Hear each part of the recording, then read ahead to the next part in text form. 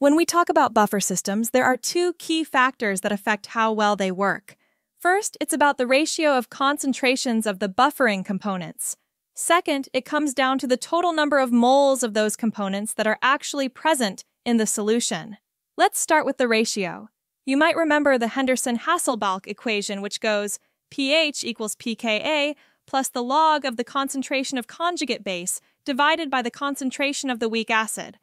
Now here's the interesting part.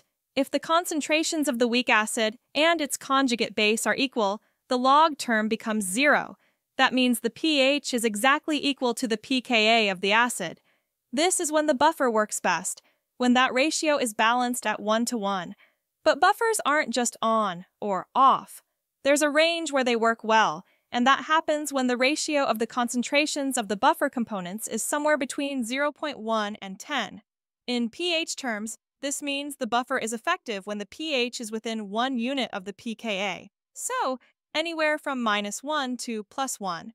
If the ratio drifts too far outside that range, such as if there's way more conjugate base than acid or vice versa, then the buffer loses its effectiveness. It just can't resist pH changes as well anymore. So ideally, to keep your buffer most effective, you want the concentration ratio to stay close to 1:1.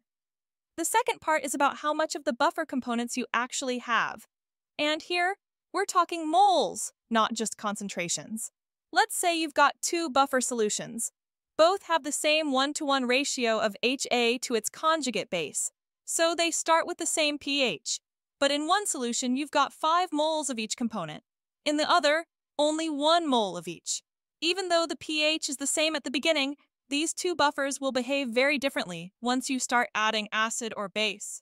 The buffer with more moles can neutralize a larger amount before the pH starts to change. That's because buffer capacity depends on how many moles of the buffering agents are available to react. If you keep adding strong base, eventually you'll use up all the HA, and once it's gone, there's nothing left to neutralize any more base. At that point, the buffer breaks down, and the pH will rise sharply. The same goes for adding too much acid. Once the conjugate base is used up, the buffer can no longer neutralize added acids and the pH drops quickly.